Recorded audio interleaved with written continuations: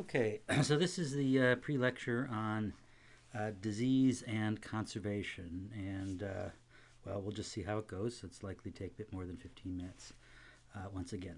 So, first thing I'm going to do is give just a really brief introduction to epidemiology and this idea of understanding how diseases spread, and then link it into conservation studies that have thought about this with respect to conservation targets.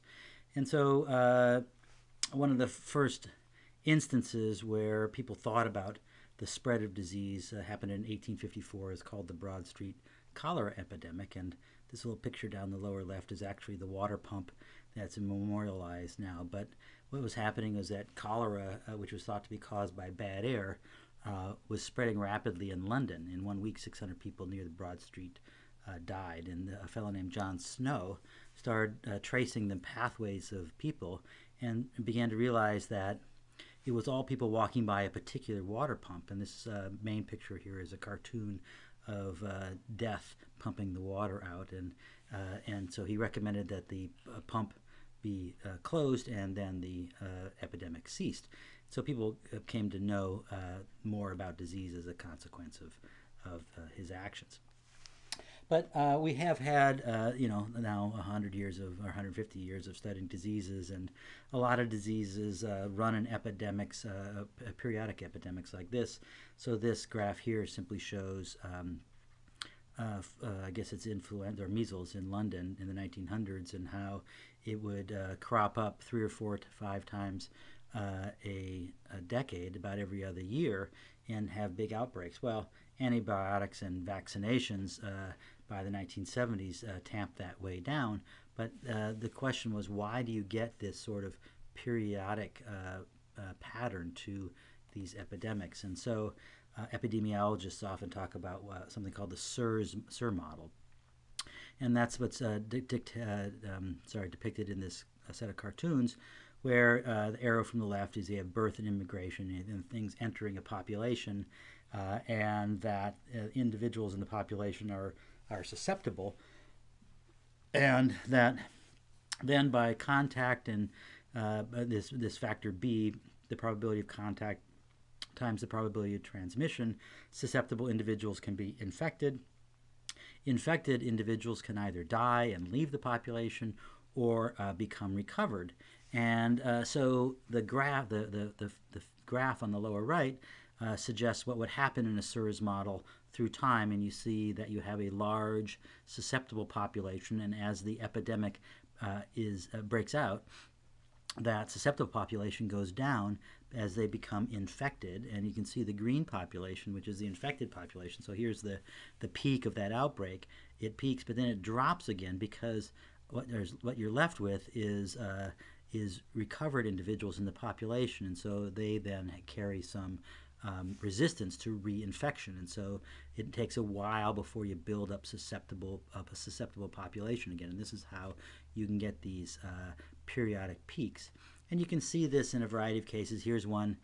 This is a paper from Nature in 2005, and it compares syphilis and gonorrhea. So syphilis is on the left, and you look at the peaks, and this is in 4 cities: New York, Rochester, Houston, Birmingham. And you can see that there's a peakiness to the data in the number of cases through time.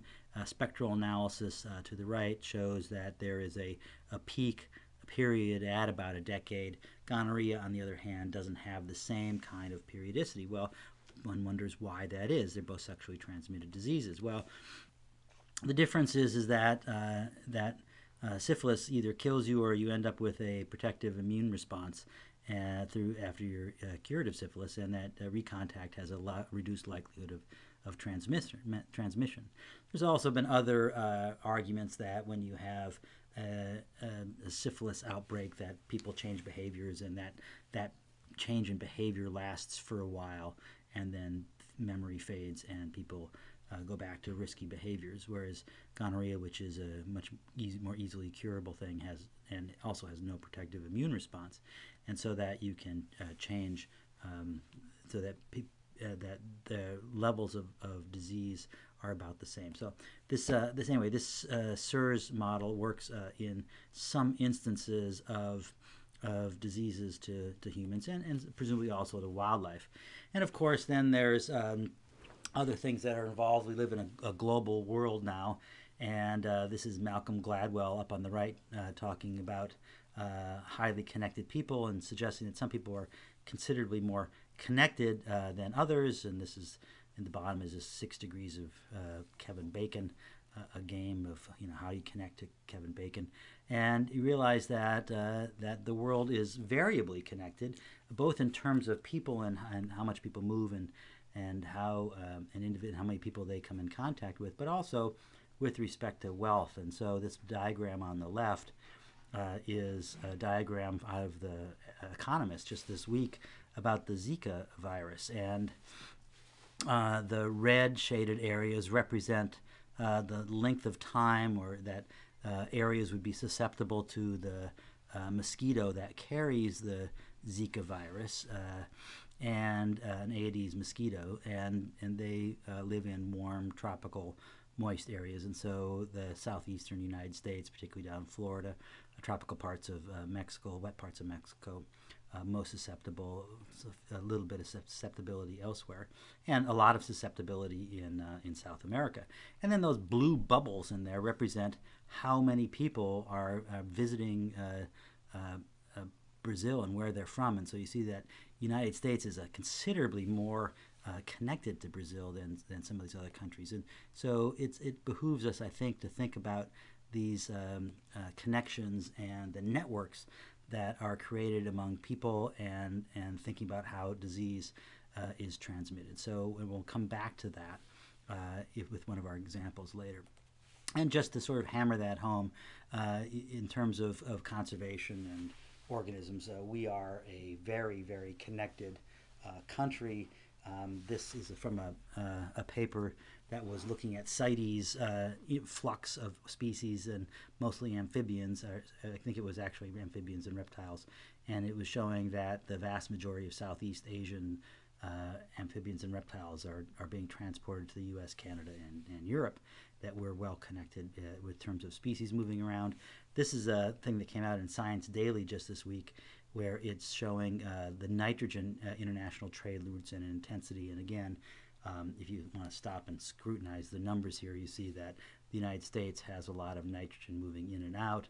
We also have just a massive, a continual increase in the number of different invasive species that are entering this country all the time. And many of these pests are well out of control, but and are causing and are outbreaking in much like an epidemiological model would suggest.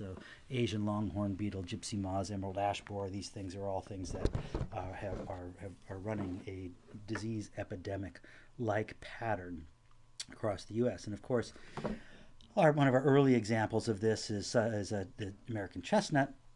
The map on the left shows the historic range of American chestnut, and you can see the tiny people against these huge trees in the southeast, which is the way the chestnut used to look.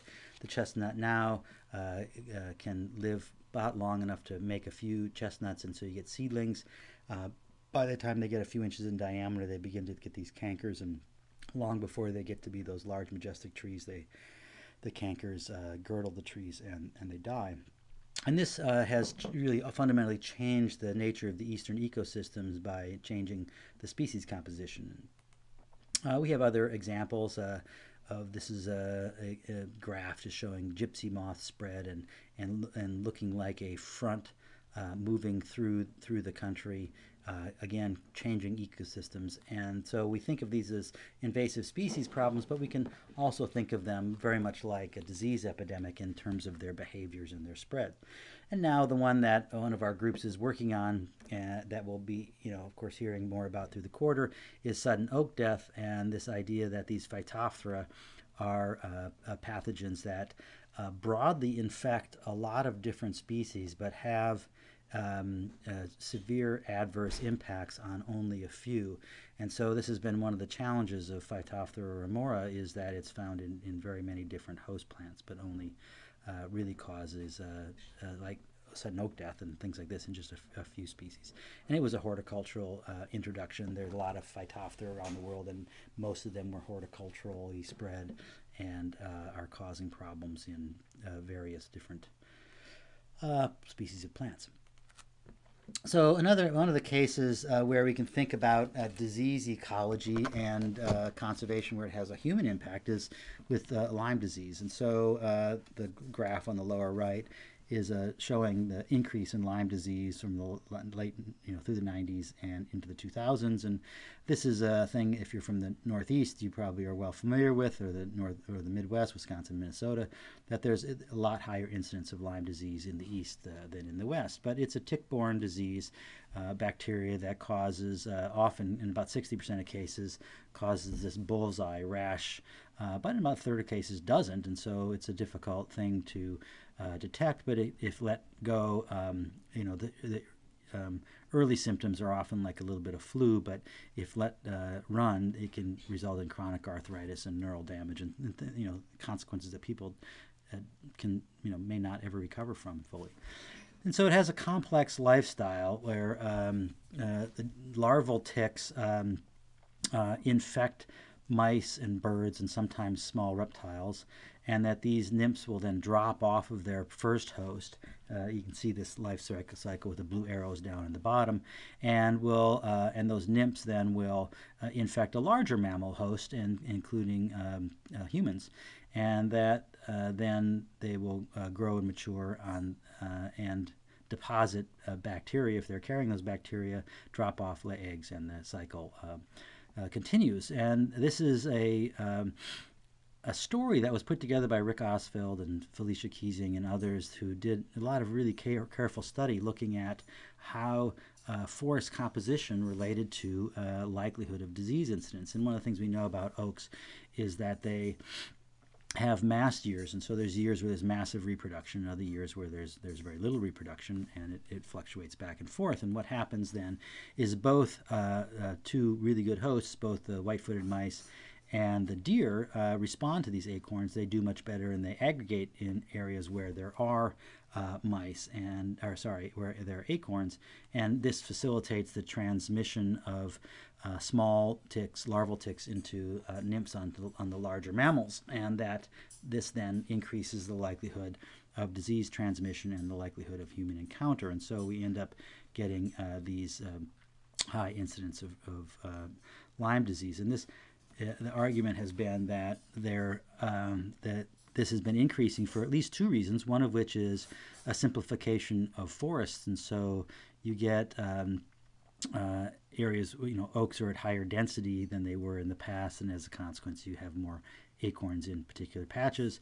But also there's been this huge recovery of white-tailed deer in the eastern United States, and so deer are much more frequent. And so it's created an increased probability of disease transmission because of probability in contact and transmission. So there's more ticks around that can spread the bacteria. Well, this story was funded, at least in part, by this National Science Foundation program on the ecology of infectious diseases, and it's been a process, a grant program where NSF and NIH have joined together to say, oh, this is really important stuff to try and figure out. And it's a wave that has been moving through many fields. So, for example, in the early 1990s, when I was at Illinois, the veterinary school at the University of Illinois was moving to create an eco-doc program where they wanted to have veterinary students who were interested in wildlife diseases trained in ecology so that they could be better epidemiologists. And we certainly have a fairly robust group of people like that here on campus at our vet school as well. There's a lot of people who are training to be vets who are really less interested in cats and dogs or horses and cows, and more interested in wildlife. So I'm going to stop this one here, and then I'll finish it in, looks like maybe 5 minutes or so on another